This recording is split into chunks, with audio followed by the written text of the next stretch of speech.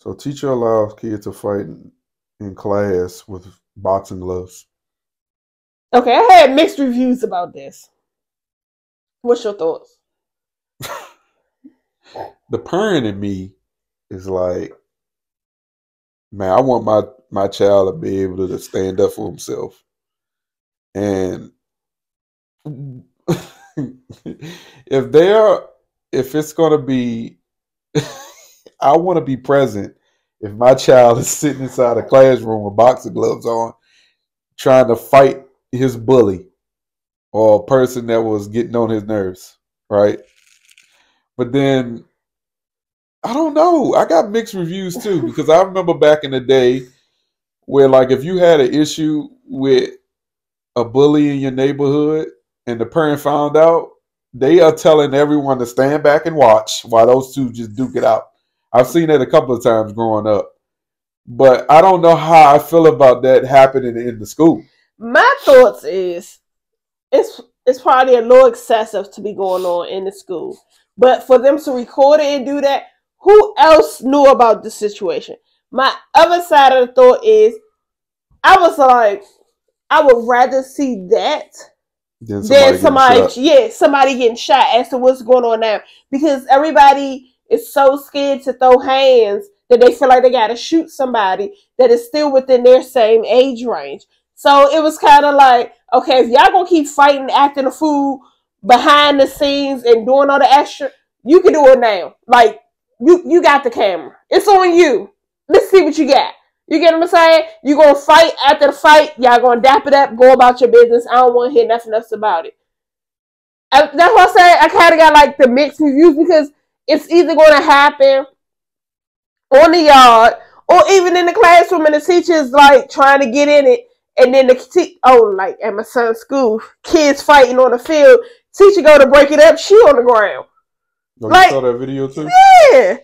Like, come on now. I didn't. My thing was, why did it take teachers so long to get there?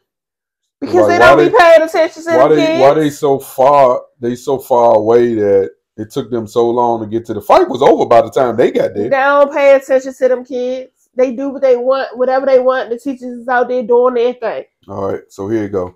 Miss Yasmin Wright, a social studies teacher at Martin Luther King Middle School in Charlotte, North Carolina, thought that it was a good idea to box in class.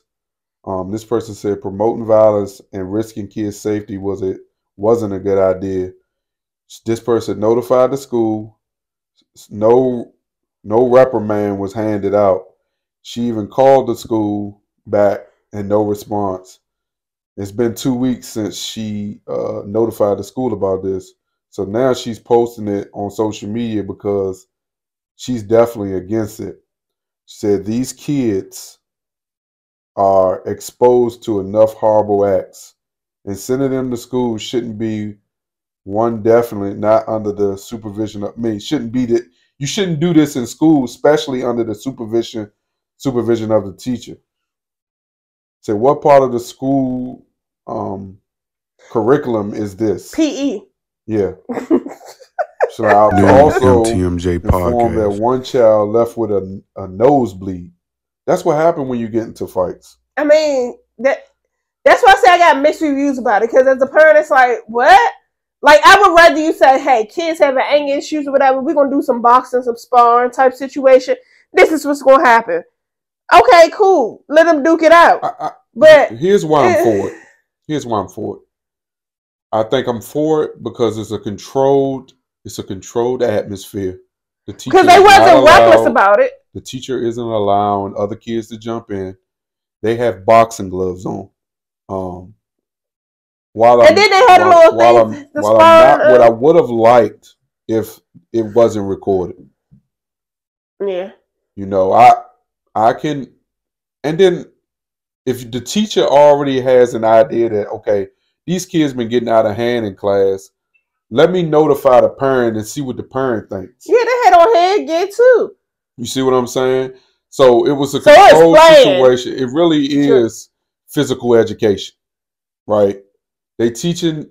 If you put your child in boxing classes, what's the expectation at the end? Chances are they're not gonna win every battle, Yeah. right? They're preparing them for the real test when they have to really get into the ring That's discipline. and put a fight. They're teaching discipline. They're teaching how to fight your battles and not pick up guns. Like that's why I say, but it's like, discipline because it's also teaches you how to but on the control opposite side, your right? anger. Invite me. To not be reckless with it. But the kids, nobody jumped in. Yeah, they hyped it up and stuff. But that's what hecklers do on the sideline. But everybody was seated. You know, type situation.